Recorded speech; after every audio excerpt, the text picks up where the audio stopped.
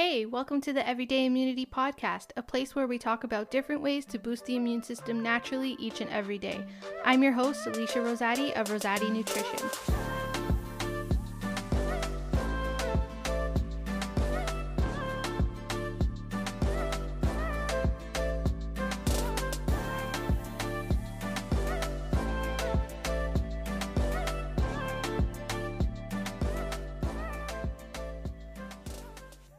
What's up, guys? Welcome back to another episode. I am so excited for today's episode, and I won't lie, I'm a little bit nervous talking about this because this is such a touchy subject. I'm sure you know.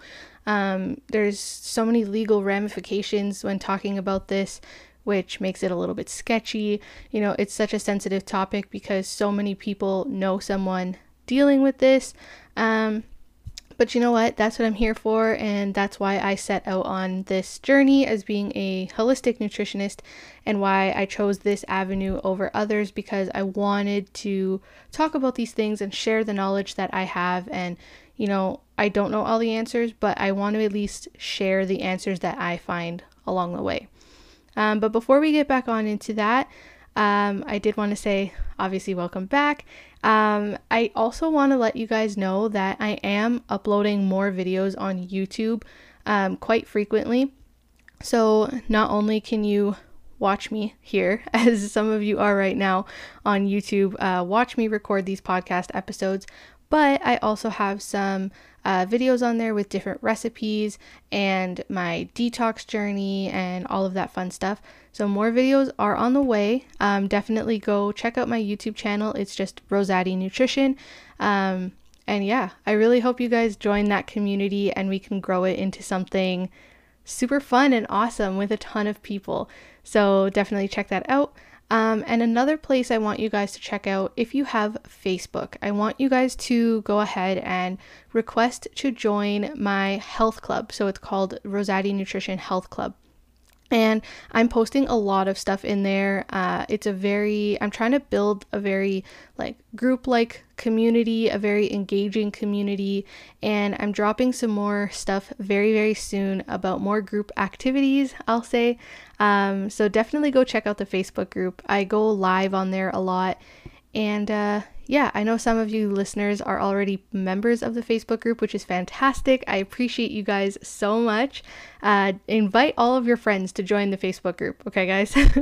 I can't say that enough. I want to really grow this Facebook group and make it a really informational, educational, fun, encouraging group community space. So go check that out. I also wanted to touch on really quick. I don't know where you guys are living, but I'm in Toronto, and as I'm recording this right now, it is literally a heat wave outside. It is so beyond hot and humid and muggy and just so disgusting outside. And I know I shouldn't complain because winter was longer than normal, especially with COVID. So I'm enjoying it. You know, we got the saltwater beach waves going on, so I am enjoying the heat. It's just, I really sympathize with those of you who work physical jobs, who work outdoor jobs. You know, I really, really feel for you guys. And please stay safe. So let me know in the comments, if you're watching on YouTube, what the weather is like where you guys are at currently. And yeah, I'm curious.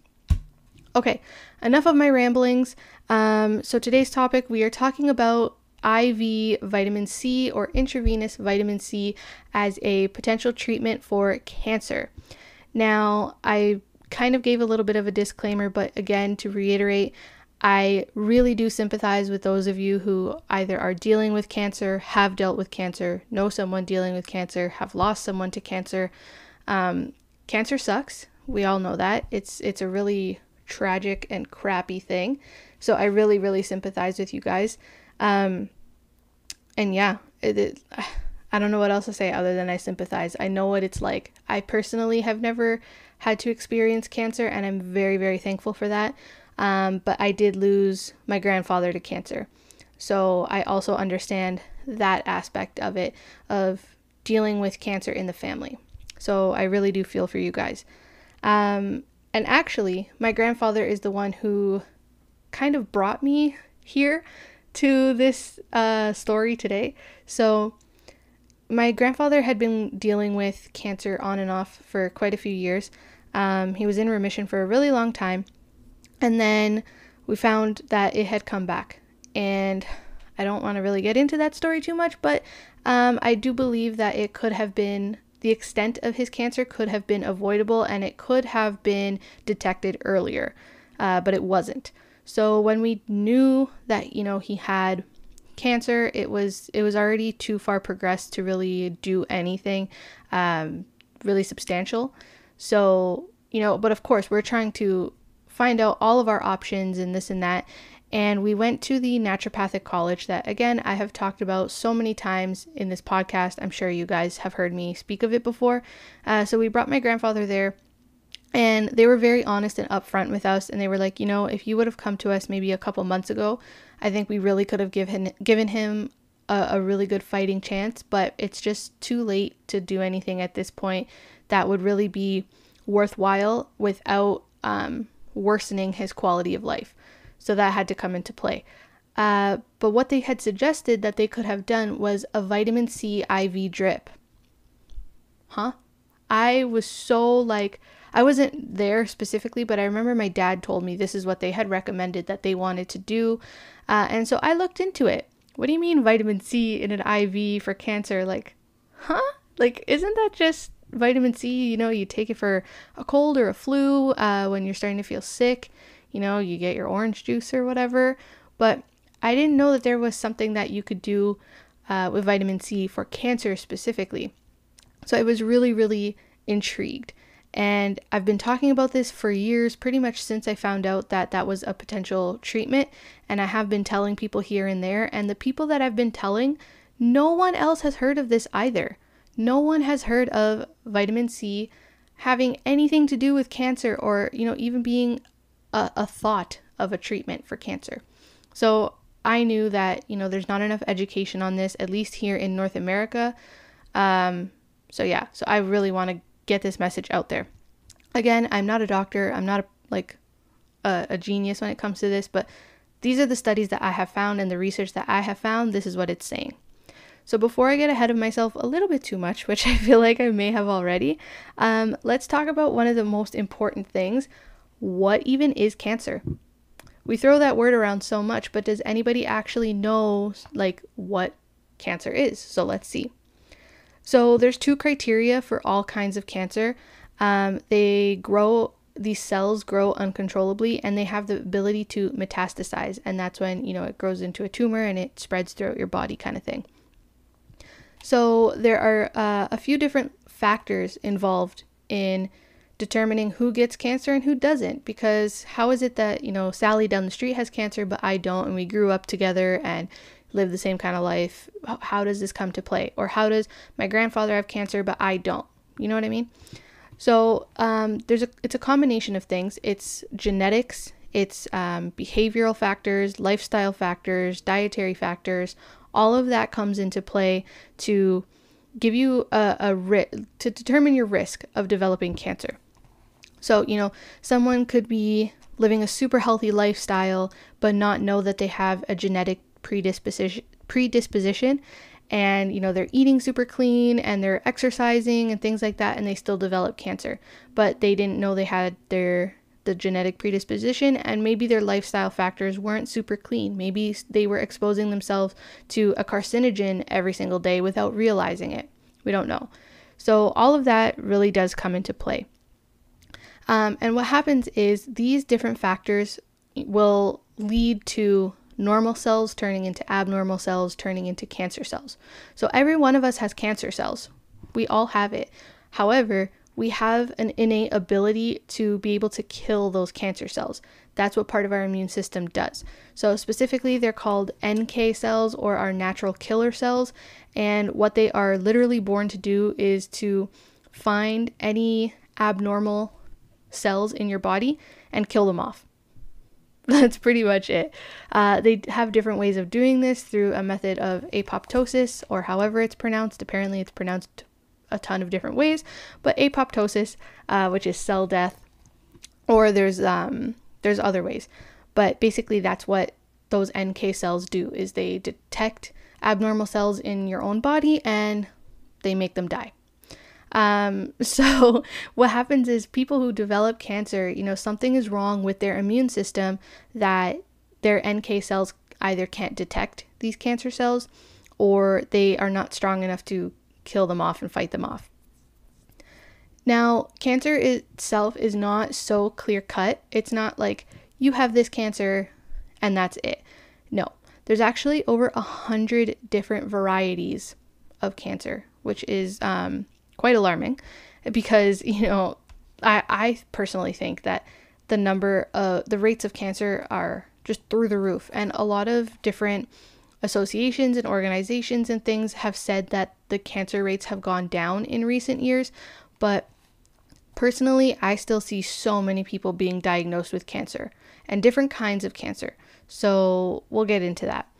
But the four main categories of cancer are carcinomas, which affect your skin, mucous membranes, different glands, and internal organs. Leukemias, which affect your blood and your tissues. Sarcomas, which usually affect your muscle and connective tissue and bones. And finally, lymphomas, which affect your lymphatic system. So, you know, maybe you yourself are not dealing with any one of these cancers, but I'm pretty sure you probably know of someone who has or is currently dealing with one of these forms of cancer. They're very, very common, unfortunately. So that's what they are. Now, speaking of common, there's a couple different conventional treatments that are really common nowadays. And those include chemo or chemotherapy and radiation. Those are usually the two big main ones. Now, chemotherapy involves different drugs, and there's so many different chemotherapy drugs that do different things and you know, are best for different kinds of cancer, attack different things, do different things in your body, whatnot. And then there's also radiation that will literally like kill and burn off the cancer cells. So those are the two main ones. Now, recently, immunotherapy has become really, really popular as well. And what that is basically manipulating your immune system to attack these cancer cells, which is quite cool because you're not really, I mean, you are, but you're not using outside resources, I guess. You're not depending on a chemotherapy drug or a radiation beam. You know, you're depending on your own immune system, but it's being manipulated by an outside source, which is probably a drug. So those are really the main forms of treatment. However, there's also this vitamin C treatment. Now, I know I've kind of been talking about it, and okay, Alicia, what is this vitamin C treatment? Now, this is not new, I will say. This is not new. This has been studied for decades, which is crazy because, you know, it's out there. It's been known. It's something that people do. So why do not many of us know about it, especially for a condition that is so common in our society? I'm sure we all know of someone who has cancer, like I said, but I'm sure all those people who know someone who has cancer didn't know about vitamin C therapy. You see what I'm saying? It's not like the same kind of, what am I trying to say? Oh, what's the word? It is not correlated. The amount of people that know someone with cancer and the amount of people that know that vitamin C is a cancer treatment. Okay, I hope that makes sense. So basically, before we get into how this works, I want to talk to you guys about your mitochondria. Some of you guys don't even know what a mitochondria is, and that's fine. All you have to know is think of your cell, a regular human cell. Now you have organelles in those cells, and those organelles are like miniature organs that function inside your cell to do specific things. So, you know, think of your stomach digest your food and your lungs make you breathe so you can absorb oxygen. Well, these little organelles do things like that in the cell. So on a very, very, very minuscule scale. Now, one of those organelles is called mitochondria, and these guys are the powerhouse of your cell. What they do is they make energy in the form of something called ATP. Now, when mitochondria do this, they release a byproduct, and this is what we call oxidative stress. You guys have heard me talk about oxidative stress before. And oxidative stress, we usually want to minimize that because it's dangerous to our cells. It causes a lot of damage. That's why we eat our antioxidant foods like berries and things like that. Now, what that oxidative stress is specifically called is called superoxide. And that's very, very damaging to our cells. It's super toxic. So what happens is our body neutralizes that superoxide and turns it into something called hydrogen peroxide. I know you guys have heard of this before. If you cut yourself open, you usually go spray it with some hydrogen peroxide to get rid of any infection. So your body is actually making hydrogen peroxide inside of your body while trying to minimize the risk of superoxide. This does not mean you can go drink hydrogen peroxide to kill off a virus, a bacteria, an infection. Do not do that, okay? Do not ingest hydrogen peroxide. It's not the same. It doesn't work that way. Don't do it. Please, as a disclaimer, do not ever ingest hydrogen peroxide. Okay, quick recap. Your mitochondria makes energy, and as a byproduct, it makes oxidative waste called superoxide. Superoxide is super toxic, so you want to minimize that, and your body converts superoxide into hydrogen peroxide and oxygen. Okay, now the hydrogen peroxide is key here. That's what we really want to focus on. When we have a vitamin C IV, so you hook up to an IV drip for a few hours, and it's pumped with vitamin C. What happens is your body metabolizes that vitamin C in a very complicated way, but for simplicity reasons, it metabolizes vitamin C into hydrogen peroxide.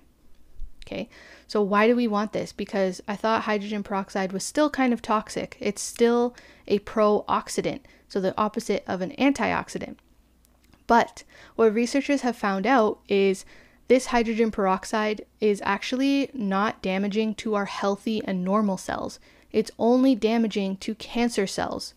So this is the key important part here. This is the money right here. So the hydrogen peroxide is going to not necessarily attack, but when it's free floating in our body, it's very damaging to the cancer cells. The cancer cells are attracted to it, they absorb it, and it causes cell death in the form of apoptosis. So remember that word. Okay, so vitamin C metabolizes in your body into hydrogen peroxide. Cancer cells are attracted to this hydrogen peroxide, they absorb it, and that's what causes the cells to die. Now, in previous years and previous research, researchers did think that this hydrogen peroxide was also toxic to normal cells, and that's why we wanted to minimize that. And they were like, no, vitamin C IV is not good. It's still toxic to normal cells. It's not a good thing because it turns into a pro-oxidant and causes lots of damage. But more recent research has realized that no, although it is a pro-oxidant and it does cause damage, it does not cause damage to normal cells. It only causes damage to cancer cells. So again, this is super important, and this is basically why this treatment works. So let's look at some studies specifically to see what these researchers have said. Okay, so this one study, high dose vitamin C in advanced stage cancer patients, says, and I'm quoting this, potential anti-cancer properties of ascorbic acid, or vitamin C, have been known since the 1960s, when it was shown to be highly toxic or lethal to carcinoma cells in vitro, while it remained non-toxic to normal body tissues. Now, it gives the specific kind of carcinoma cells, and I'm not even going to try to pronounce this, so be sure to check out the show notes or the podcast notes wherever you're listening to this, and you'll know exactly what kind of carcinoma cells I'm talking about if you cared for that, but I'm not going to try to pronounce this. So, it's been known since the 1960s. Like, this is not, I guess, in relative terms, it's not that long ago. The 60s are not that long ago. However, from the 60s to now, and the way science advances, we've known about this for quite some time, is what I'm trying to get at, okay? And I think more people need to know about this for the amount of time that science has known about this. So that's what that said. Now, later on in that same study, it also says, again, quoting this, This occurs because cancer cells selectively take up more ascorbate compared to normal cells through the facilitated transport with participation of glucose transporters due to an increased metabolic need for glucose. So that's a lot of mumbo jumbo. What does that mean? Basically, it's saying that these cancer cells uptake more ascorbate or vitamin C because of the transporter that they use, and it's because cancer cells have a higher need for glucose. Now, I don't know if you guys have ever heard of this, but cancer feeds on sugar. So one thing, going back to my grandfather's story, that really, ticked me off was his cancer doctor told him to start drinking these Ensure shakes, which were like meal replacement shakes. And I don't know if you guys have ever seen these or looked at the ingredient list, but one of the first ingredients is sugar. Cancer feeds on sugar. That is a known fact. We just hear this in this study. There's countless other studies that have backed this up. Cancer feeds on sugar. So I was really ticked off when my grandfather's cancer doctor or oncologist told him to take these Ensure drinks every day that are just loaded up with sugar. So if you guys know someone who's taking those Ensure drinks, personally, I recommend not to take them. And, my naturopaths and along the years and things like that have also said not to take those to avoid sugar as best as possible. Now, I understand why his oncologist may have prescribed those because, chemo and radiation and cancer itself really can affect your appetite, your nausea, things like that. And you do need to make sure that you are staying on top of your nutrition, getting enough calories and things like that. However, I think there are better alternatives out there than a sugar-filled Ensure drink.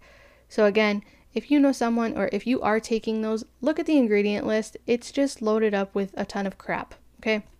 I do not think that those are great. So getting back to this, these studies are showing that cancer cells do uptake more vitamin C and it does cause cell death. Now, there was another study that said, sorry about the paper. So this says there is limited high quality clinical evidence on the safety and effectiveness of IVC, which is intravenous vitamin C. The existing evidence is preliminary and cannot be considered conclusive, but is suggestive of a good safety profile and potentially important anti-tumor activity. IVC may improve the quality of life and symptom severity of patients with cancer, and several cases of remission have been reported. Now, this is a kind of an iffier thing that I want to touch on. A lot of physicians here in North America have spoken out on alternative therapies for cancer. However, they have been silenced. I don't want to get into a big conspiracy debate here, but it's just truth that a lot of physicians, naturopathic or medical doctors, whatever they are, alternative healers, anybody, they know of alternative therapies that do work. And they have been silenced, unfortunately. They have been threatened by the FDA. They have been charged for malpractice or practicing medicine without a license, things like that. And that really ticks me off. And like I said, I don't want to get into a big conspiracy debate here, but think about it. The cancer industry is one of the richest industries. So that's where I'm going to leave it. I don't really want to get too into it, but they are a very rich industry. So if they were to go out of business because of things that did work and did heal people and did cure cancer, what would happen to that industry? That's where I'm going to leave that at. Now, in Europe, a lot of physicians do use these alternative therapies solely, like just vitamin C and just alternative therapies, like whether they're herbs or diet or things like that. And they have really promising results. So you guys can look up, like there's so many celebrities or big known names from North America, or a lot of people, that have had cancer and have gone to Europe for treatment. Why is that? That to me, that seems kind of sketchy. That seems a little bit of a problem.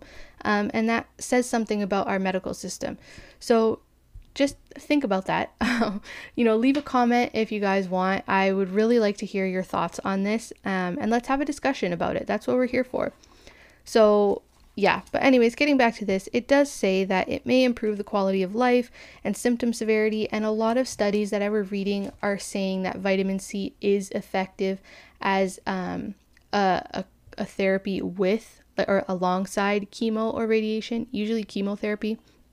And I guess that's like a safer way of saying that vitamin C works, but without saying that that's the only thing that's needed. So again, do with that what you will. That's really my opinion on it. So yeah, but this does say several cases of remission have been reported with IVC or intravenous vitamin C. Now, finally, you guys, I don't want to make this episode too long, and we're kind of getting there. But I did want, this is the one. Sorry, I'm all over the place with my notes. I apologize. Now, this study said that vitamin C is generally safe, because I know, of course, there's the safety concern. But it says there's known complications of vitamin C IV with people with renal impairment or glucose 6-phosphate dehydrogenase deficiency, but this is not for the general majority of people. So other than individuals dealing with those two conditions, it is relatively completely safe, is what this says. Other than those conditions, it appears to be completely safe. Those are not my words. This is the study's words. So, it does sound very safe. It sounds very promising. Whether you feel better using vitamin C IV alongside chemotherapy or radiation, whatever that may be, or whether you feel better, using chemotherapy, using vitamin C IV on its own with different herbs and diet and things like that. Whatever makes you feel most comfortable. But I think it should be talked about as an optional treatment, as an option, because I know, like I said, I don't have cancer. I've never had cancer. But speaking from the experience with my grandfather, when you have a diagnosis like this, it may feel like you have no options. You have nothing left to do. There's, you hit a brick wall. There's nothing to do. You kind of have to just take it as it is. But I think if there's another option that may work, why not exhaust all options? Why are we not told of all our options? I think everybody should be told of all the options out there. So I'm here to tell you there is another option. There is a very promising option. It's called vitamin C IV or high dose vitamin C. Look into it yourself, make up a decision for yourself. And yeah, I found it fascinating. I wanted to share it with you guys. I thought it was really cool and really promising. So yeah, I'm going to stop rambling about vitamin C IV now, and I want to listen back to this and count how many times I've said vitamin C in this episode. I'm curious. But anyways, you guys, that is my little tidbit of information for today. Thank you so much for tuning into the podcast. I really appreciate each and every one of you here. Don't forget to like and subscribe on Facebook. On YouTube, and don't forget to check out the Facebook group, the community group, Rosati Nutrition Health Club, and Rosati Nutrition on YouTube. Now, that's it for me today, and I will talk to you guys in the next episode. Peace.